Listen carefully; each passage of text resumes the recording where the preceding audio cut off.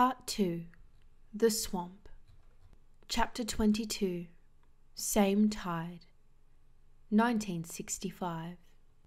19 years old, legs longer, eyes larger and seemingly blacker, Kaya sat on Point Beach, watching sand crabs bury themselves backward into the wash. Suddenly, from the south, she heard voices and jumped to her feet. The group of kids, now young adults, she'd watched occasionally through the years, ambled towards her, tossing a football, running and kicking the surf. Anxious they would see her, she loped to the trees, sand tearing from her heels, and hid behind the broad trunk of an oak tree. Knowing how odd this made her. Not much has changed, she thought. Them laughing, me holding up like a sand crab. A wild thing ashamed of her own freakish ways. Tall skinny blonde, ponytail freckle face, always wears pearls and round chubby cheeks, romped the beach, tangled in laughs and hugs. On her rare trips to the village she heard their slurs. Yeah, the marsh girl gets her clothes from coloured people, has to trade muscles for grits. Yet after all these years, they were still a group of friends. That was something. Silly looking on the outside, yes, but as Maybelle had said several times, they were a sure troop. You need some girlfriends, hun, 'cause they're forever. Without a vow, a clutch of women's the most tender, most tough place on earth. Kaya found herself laughing softly with them as they kicked salt water on one another. Then, shrieking, they rushed as one into the deeper surf. Kaya's smile faded when they pulled themselves out of the water and into their traditional group hug. Their squeals made Kaya's silence even louder. Their togetherness tugged at her loneliness, but she knew being labelled as marsh trash kept her behind the oak tree. Her eyes shifted to the tallest guy.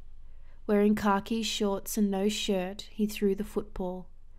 Kaya watched the cords of muscles bunching on his back, his tanned shoulders. She knew he was Chase Andrews, and over the years, ever since he nearly ran her over on his bicycle, she'd seen him with these friends on the beach, walking into the diner for milkshakes, or at Jumpin's buying gas. Now, as the group came closer, she watched only him, and when another tossed the ball, he ran to catch it and came close to her tree, his bare feet digging in the hot sand. As he raised his arm to throw, he happened to glance back and caught Kaya's eyes. After passing the ball, without giving any sign to the others, he turned and held her gaze. His hair was black, like hers, but his eyes were pale blue, his face strong, striking. A shadow smile formed on his lips. Then he walked back to the others, shoulders relaxed, sure. But he had noticed her, had held her eyes. Her breath froze as heat flowed through her. She tracked them, mostly him, down the shore, her mind thinking one way, her desire the other. Her body watched Chase Andrews, not her heart. The next day she returned, same tide, different time, but no one was there, just noisy sandpipers and wave-riding sand crabs. She tried to force herself to avoid the beach and stick to the marsh, searching for bird nests and feathers, stay safe, feeding grits to the gulls. Life had made her an expert at mashing feelings into a storable size, but loneliness has a compass of its own, and she went back to the beach to look for him the next day, and the next. Late one afternoon, after watching for Chase Andrews, Kaya walks from her shack and lies back on a sliver of beach, slick from the last wave. She stretches her arms over her head, brushing them against the wet sand, and extends her legs, toes pointed. Eyes closed, she rolls slowly toward the sea. Her hips and arms leave slight indentations in the glistening sand, brightening and then dimming as she moves. Rolling nearer the waves, she senses the ocean's roar through the length of her body and feels the question, when will the sea touch me? Where will it touch me first? The foamy surge rushes the shore, reaching toward her. Tingling with expectancy, she breathes deep. Turns more and more slowly. With each revolution, just before her face sweeps the sand, she lifts her head gently and takes in the sun's salt smell. I am close, very close. It is coming. When will I feel it? A fever builds. The sand wetter beneath her, the rumble of surf louder. Even slower by inches she moves, waiting for the touch. Soon, soon, almost feeling it before it comes. She wants to open her eyes to peek, to see how much longer, but she resists, squinting her lids even tighter, the sky bright behind them, giving no hints. Suddenly she shrieks as the power rushes beneath her, fondles her thighs between her legs, flows along her back, swirling under her head, pulling her hair in inky strands. She rolls faster into the deepening wave, against streaming shells and ocean bits, the water embracing her. Pushing against the sea's strong body, she is grasped, held, not alone. Kaya sits up and opens her eyes to the ocean foaming around her in the soft white patterns, always changing. Since Chase had glanced at her on the beach, she'd already gone to Jumpin's Wharf twice in 1 week, not admitting to herself that she hoped to see Chase there. Being noticed by someone had lit a social chord, and now she asked Jumpin, "How's Maybelle going anyway? Are any of your grandkids home?" Like the old days. Jumpin noticed the change, knew better than to comment. "Yes, sirree, got 4 with us right now. House full with giggles, and I don't know what all." But a few mornings later, when Kaya motored to the wharf, Jumpin was nowhere to be seen. Brown pelicans, hunched up on posts, eyed her as though they were minding the shop. Kaya smiled at them. A touch on her shoulder made her jump. "Hi." She turned to see Chase standing behind her. She dropped her smile. "I'm Chase Andrews."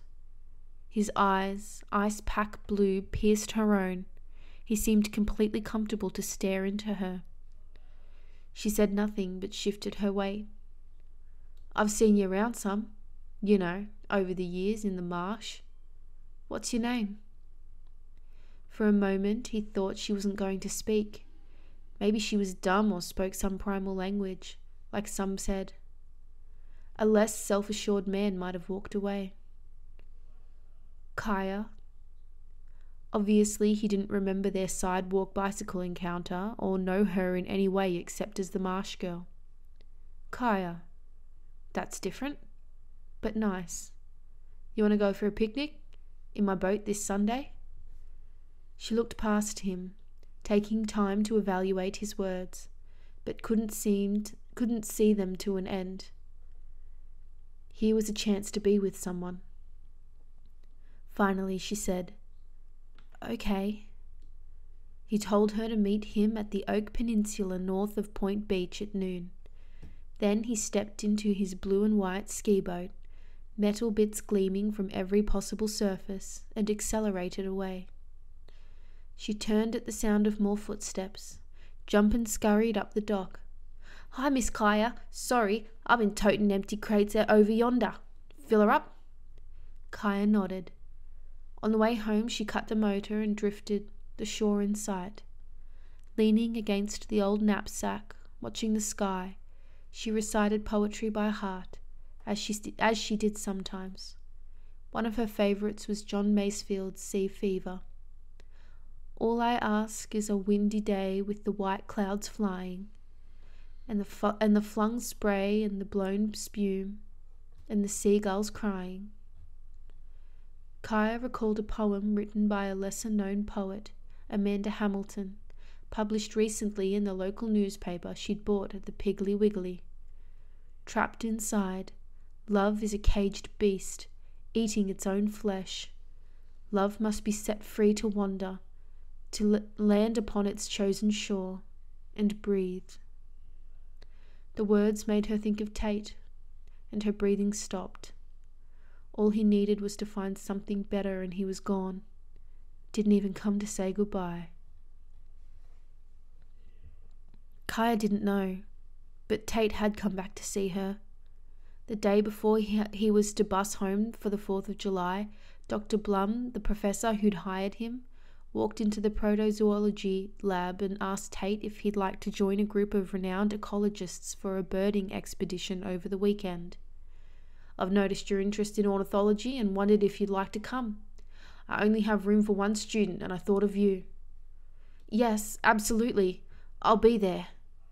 After Dr. Blum left, Tate stood there alone, amid lab tables, microscopes, and the hum of the autoclave, wondering how he'd folded so fast.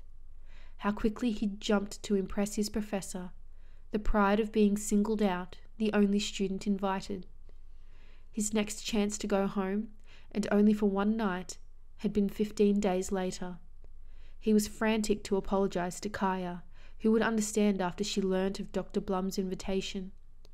He'd cut throttle as he left the sea and turned into the channel, where logs were lined with the glistening backs of sunbathing turtles. Almost halfway, he spotted her boat carefully hidden in the tall cord grass. Instantly he slowed and saw her up ahead, kneeling on a wide sandbar, apparently fascinated by some small crustacean. Her head low to the ground, she hadn't seen him or heard his slow-moving boat. He quietly turned his skiff into the reeds out of view. He'd known for years that she sometimes spied on him, peeping through needle brush. On impulse, he would do the same. Barefoot, dressed in cut-off jeans and a white t-shirt, she stood up, stretching her arms high, showcasing her wasp-thin waist. She knelt again and scooped sand in her hands, sifting it through her fingers, examining organisms left squiggling in her palm. He smiled at the young biologist, absorbed, oblivious.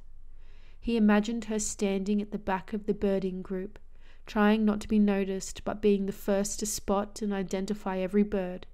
Shyly and softly, she would have listened to the precise species of grasses woven into each nest, or the age in days of a female fledgling, based on the emerging colours of her wingtips.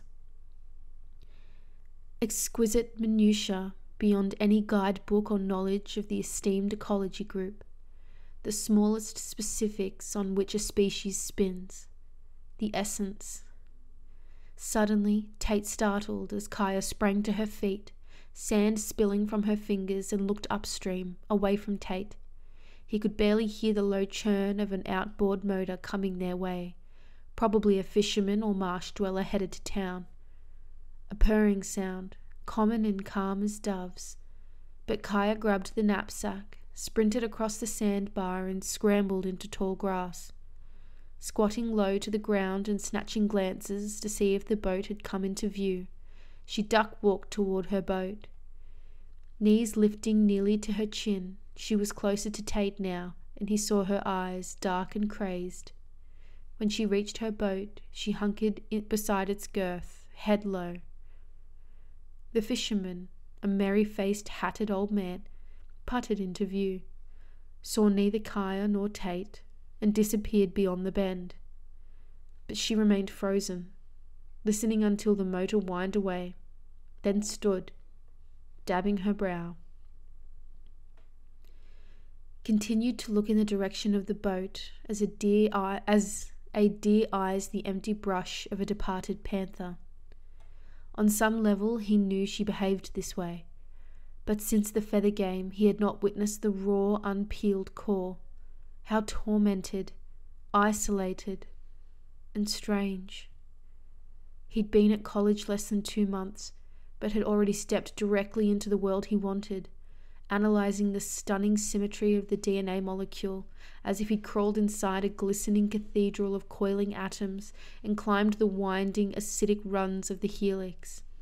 seeing that all life depends on this precise and intricate code transcribed on fragile organic slivers, which would perish instantly in a slightly warmer or colder world. At last, surrounded by enormous questions and people as curious as he to find the answers drawing him forward toward his goal of research biologist in his own lab, interacting with other scientists. Kaya's mind could easily live there, but she could not. Breathing hard, he stared at his decision hiding there in the cord grass. Kaya or everything else? Kaya, I just can't do this, he whispered. I'm sorry. After she moved away, he got into his boat and motored back toward the ocean, swearing at the coward inside who would not tell her goodbye. Chapter 23. The Shell, 1965.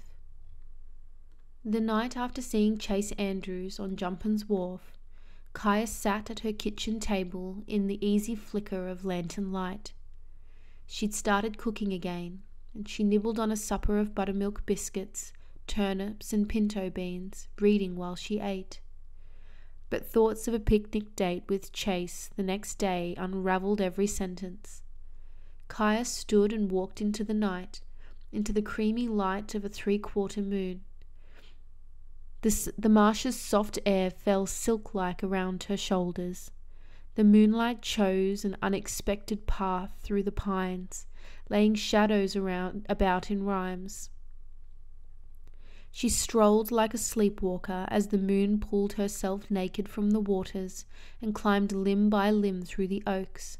The slick mud of the lagoon shore glowed in the intense light, and hundreds of fireflies dotted the woods. Wearing a second-hand white dress with a flowing skirt and waving her arms slowly about, Kaya waltzed to the music of the katydids and leopard frogs.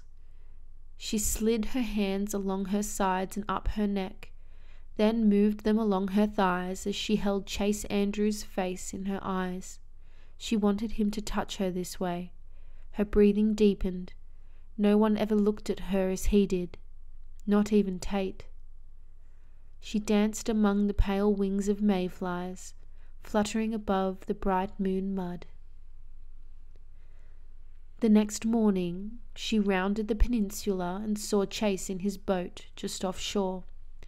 Here in daylight, reality drifted ahead, waiting, and her throat dried. Steering into the beach, she stepped out and pulled her boat in, the hull crunching against the sand. Chase drifted up alongside. "Hi." Looking over her shoulder, she nodded. He stepped out of his boat and held out his hand to her, long tanned fingers, an open palm. She hesitated. Touching someone meant giving part of herself away, a piece she never got back. Even so, she placed her hand lightly in his. He steadied her as she stepped into the stern and sat on the cushioned bench. A warm, fine day beamed down, and Kaya, wearing denim cutoffs and a white cotton blouse, an outfit she'd copied from the others, looked normal.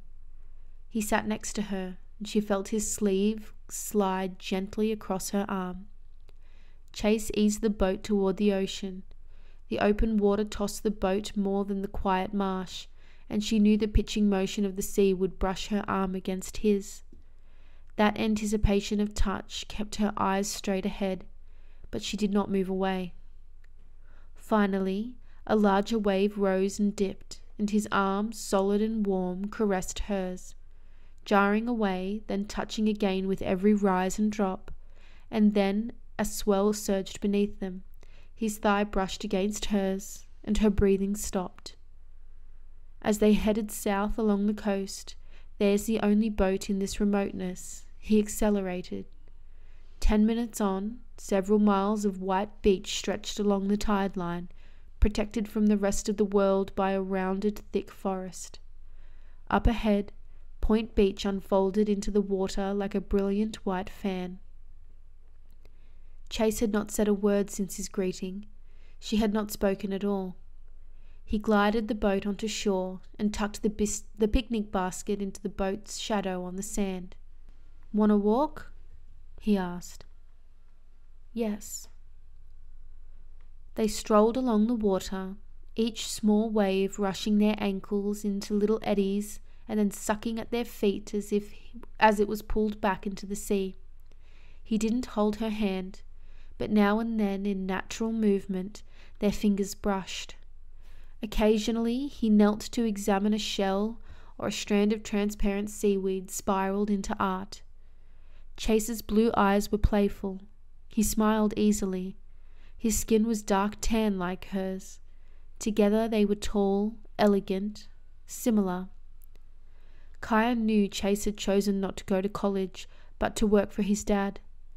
He was a standout in town, the Tom Turkey, and somewhere within she worried she was also a piece of beach art, a curiosity to be turned over in his hands, then tossed back on the sand. But she walked on. She'd given love a chance.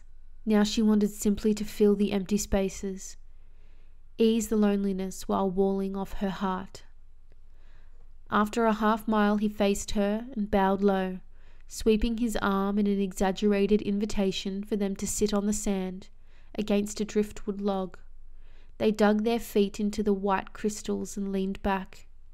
From his pocket, Chase pulled out a harmonica. "Oh," she said. "You play?" The words felt rough on her tongue. "Not very good." Closing his eyes, he played, his palm fluttering on the instrument like a bird trapped against glass. It was a lovely, plaintive sound, like a note from a faraway home. Then, abruptly, he stopped mid-song, picked up a shell slightly larger than a nickel, creamy white with bright splotches of red and purple. "Hey, look at this," he said. "Oh, it's an ornate scallop. Pecten ornatus," Kaya said. "I only see them rarely. There are many of them of that genus here, but this particular species usually inhabits regions south of this latitude, because these waters are too cool for them." He stared at her. Of all the gossip, no one ever mentioned that the marsh girl, the girl who couldn't spell dog, knew the Latin names of shells, where they occurred, and why. "I don't know about that," he said. "But look here, it's twisted." The little wings flaring on either side of the hinge were crooked, and there was a perfect little hole at the base. He turned it over in his palm. "Here, you keep it. You're the shell girl." "Thanks." She slid it into her pocket. He played a few more songs, ending with a stampede of Dixie, and then they walked back to the wicker picnic basket and sat on a plaid blanket, eating cold fried chicken, salt-cured ham, and biscuits, and potato salad. Sweet and dill pickles, slices of 4-layer cake with half-inch thick caramel icing, all homemade, wrapped in wax paper. He opened 2 bottles of Royal Crown Cola and poured them into Dixie cups. Her first drink of soda pop in her life. The generous spread was incredible to her, with the neatly arranged cloth napkins, plastic plates and forks, every minuscule pewter salt, even minuscule pewter salt and pepper shakers. His mother must have packed it, she thought, not knowing he was meeting the marsh girl. They talked softly of sea things, pelicans gliding and sandpipers prancing. No touching, little laughing. As Kaya pointed out a jagged cord of pelicans, he nodded and manoeuvred closer to her, so their shoulders brushed slightly. When she looked at him, he lifted her chin with his hand and kissed her. He touched her neck lightly, then feathered his fingers over her blouse towards her breast. Kissing and holding her, more firmly now, he leaned back until they were lying on the blanket. Slowly he moved until he was on top of her, pushing his groin between her legs, and in one movement pulled up her blouse. She jerked her head away and squirmed out from under him, her blacker-than-night eyes blazing, tugged her top down. Easy, easy, it's okay. She lay there, hair strewn across the sand, face flushed, red mouth slightly parted. Stunning. Carefully, he reached up and touched her face, but fast as a cat she sprang away and stood. Kaya breathed hard. Last night, dancing alone on the lagoon shore, swaying about with the moon and the mayflies, she imagined she was ready. Thought she knew all about mating from watching doves. No one ever told her about sex, and her only experience with foreplay had been with Tate. But she knew the details from her biology books, and had seen more creatures copulating, and it wasn't merely rubbing their bottoms together like Jody had said, than most people ever would. But this was too abrupt. Picnic, then mate the marsh girl. Even male birds woo the females for a while, flashing brilliant feathers, building boas, staging magnificent dances and love songs. Yes, Chase had laid out a banquet, but she was worth more than fried chicken, and Dixie didn't count as a love song. She should have known it would be like this. Only time male mammals hover is when they're in the rut. The silence grew as they stared at each other, broken only by the sound of their breathing and the breakers beyond. Chase sat up and reached for her arm, but she jerked it away. "I'm sorry, it's okay," he said as he stood. True, he'd come here to snag her, to be the first, but watching those eyes firing, he was entranced. He tried again. "Come on, Kaya. I said I'm sorry. Let's just forget it. I'll take you back to your boat." At that she turned and walked across the sand toward the woods, her long body swaying. "What are you doing? You can't walk back from here, it's miles." But she was already in the trees, and ran a crow route first inland, then across the peninsula toward her boat. The area was new to her, but blackbirds guided her across the inland marsh. She didn't slow for bogs or gullies, splashed right through creeks, jumped logs. Finally, she bent over, heaving, fell to her knees, cussing worn-out words. As long as she ranted, sobs couldn't surface, but nothing could stop the burning shame and sharp sadness. A simple hope of being with someone, of actually being wanted, of being touched, had drawn her in.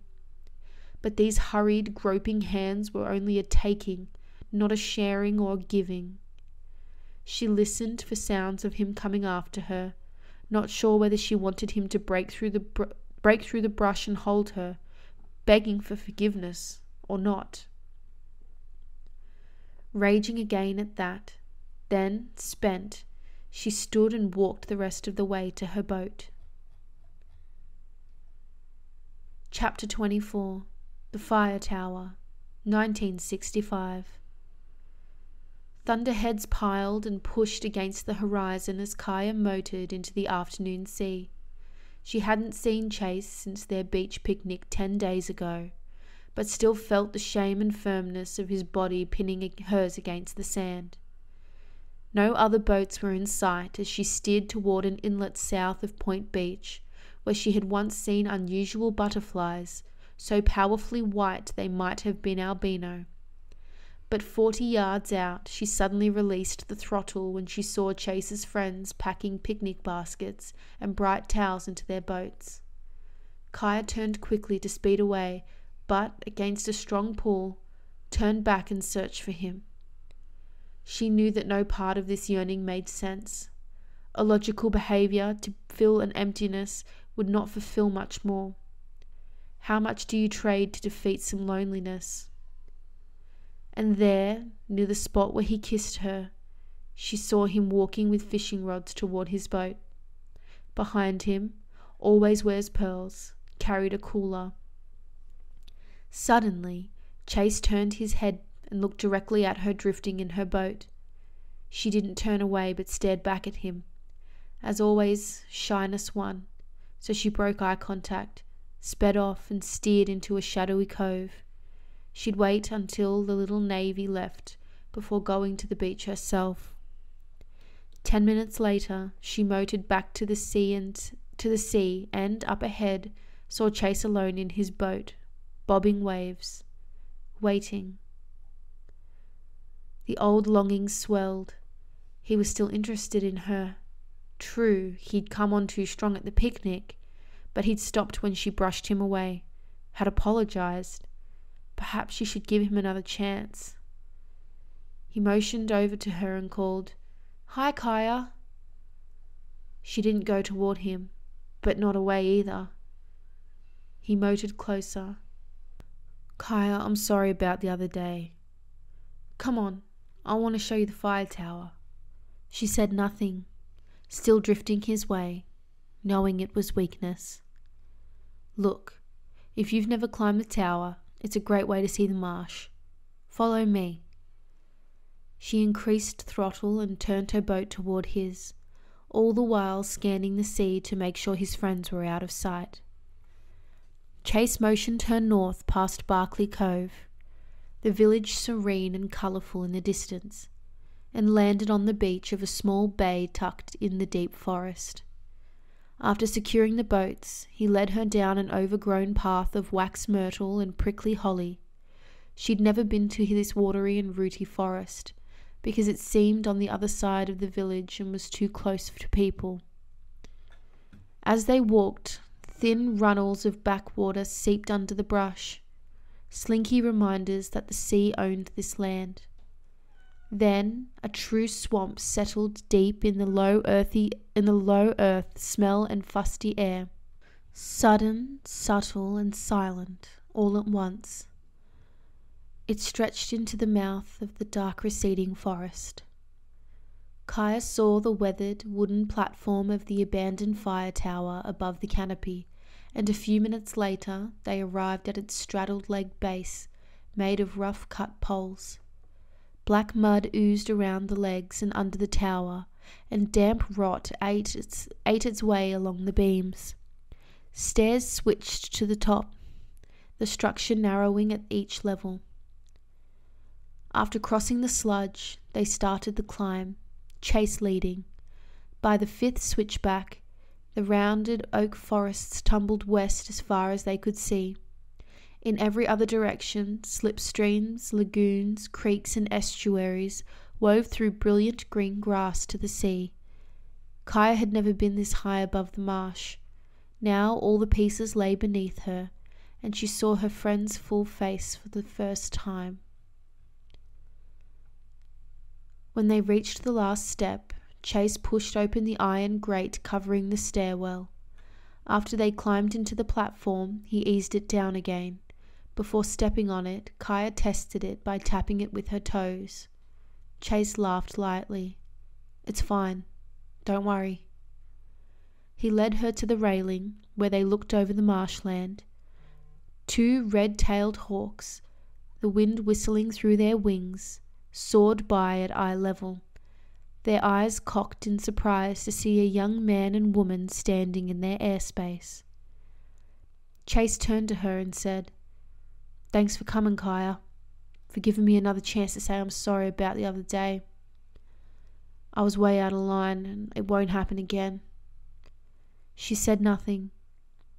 Parts of her wanted to kiss him now, to feel his strength against her. Reaching into her jeans pocket, she said, "I made you a necklace with the shell you found. You don't have to wear it if you don't want to." She'd strung the shell on rawhide the night before, thinking to herself she would wear it, but knowing all along she hoped to see Chase again and would give it to him if she had the chance.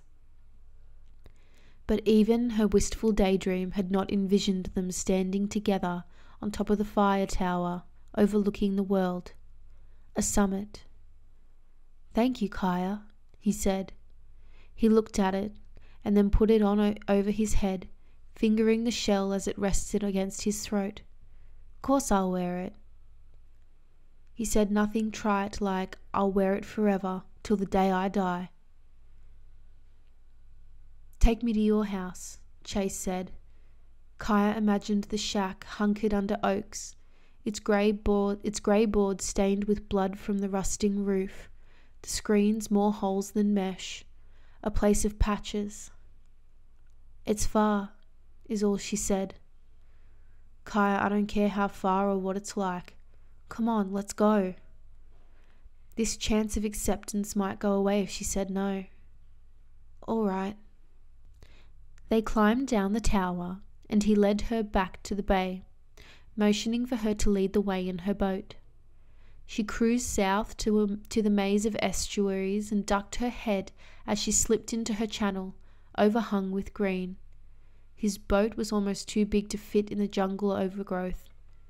Certainly too blue and white, but it squeezed through, limbs screeching along the hull. When her lagoon opened before them, the delicate details of every mossy branch and brilliant leaf reflected in the clear dark water. Dragonflies and snowy egrets lifted briefly at his strange boat, then resettled gracefully on silent wings. Kaya tied up as Chase motored up to the shore. The great blue heron, having long ago accepted those less wild, stood stock still only feet away. Her laundry of faded overalls and t-shirts hung tatty on the line, and so many turnips had spread into the forests, it was difficult to tell where the garden ended and the wilderness began. Looking at the patched porch screen, he asked, "How long have you lived out here by yourself?" "I don't know exactly when Pa left, but about 10 years, I think." "That's neat, living out here with no parents to tell you what to do." Kai didn't respond except to say, "There's nothing to see inside." But he was already walking up the brick and board steps. The first things he saw were her collections lining homemade shelves, a collage of shimmering life just beyond the screen. "You did all this?" he said. "Yes." He looked at some butterflies briefly, but quickly lost interest. Her little mattress on the porch floor had a cover as worn as an old bathrobe, but it was made up neat. A few steps took them through the tiny sitting room, with its sagging sofa, and then he peeped into the back bedroom, where feathers in every colour, shape and size winged the walls. She motioned him into the kitchen, wondering what she could offer him. For sure she had no Coca-Cola or iced tea, no cookies or even cold biscuits. The leftover cornbread sat on the stovetop next to a pot of black-eyed peas, shelled and ready to boil for supper. Not one thing for a guest. Out of habit, she stuck a few pieces of wood into the stove's firebox, stoking it just so with the poker, flames jumping too instantly. "That's it," she said, keeping her back to him, as she pumped the hand crank and filled the dented-in kettle. A picture of the 1920s popped up here in the 1960s. No running water, no electricity, no bathroom. The tin bathtub, its rim bent and rusted, stood in the corner of the kitchen. The standalone pie chest held leftovers covered neatly with tea towels, and the humped refrigerator gaped open, a fly swatter in its mouth. Chase had never seen anything like it. He cranked the pump, watched the water come out into the enamel basin that served as the sink, touched the wood stacked neatly against the stove. The only lights were a few kerosene lanterns. Their chimneys smoked grey. Chase was her first visitor since Tate, who had seemed as natural and accepting as other marsh creatures. With Chase, she felt exposed, as if someone were filleting her like a fish. Shame welled up inside. She kept her back to him, but felt him move around the room, followed by the familiar creaks of the floor. Then he came up behind her, turned her gently, and embraced her lightly. He put his lips against her hair, and she could feel his breath near her ear. "Kaya, nobody I know could have lived out here alone like this. Most kids, even the guys, would have been too scared." She thought he was going to kiss her, but he dropped his arms and walked to the table. "What do you want with me?" she asked. "Tell me the truth." "Look, I'm not gonna lie. You're gorgeous, free, wild as a dang gale. The other day, I wanted to get as close to you as I could. Who wouldn't? But that ain't right. I shouldn't have come on like that.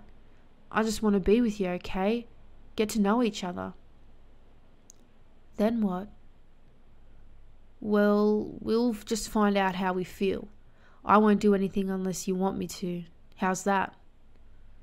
That's fine. You said you had a beach. Let's go to the beach. She cut off pieces of the leftover cornbread for the gulls and walked ahead of him down the path until it opened wide to the bright sand and sea. She let out her soft cry, and the gulls appeared and circled around her shoulders. The large male, Big Red, landed and walked back and forth across her feet. Chase stood a little distance away, watching as Kaya disappeared into the spiraling birds.